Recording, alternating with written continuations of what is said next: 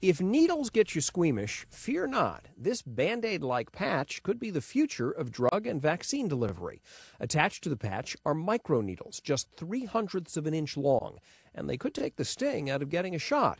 The needles are so small, in fact, they barely penetrate the skin. They then quickly dissolve and release the vaccine. In testing, people rated the discomfort at 1/10 to 1/20 that of getting a standard injection. The results show that it's essentially completely painless. You feel a little pushing sensation when the patch is applied, but no pain at all. And that's just one reason why microneedles could be a success. It potentially could be self-administered, so you wouldn't need to go to an immunization clinic to receive the vaccine. And it could be rapidly distributed to a large population in the event of an outbreak of some new disease.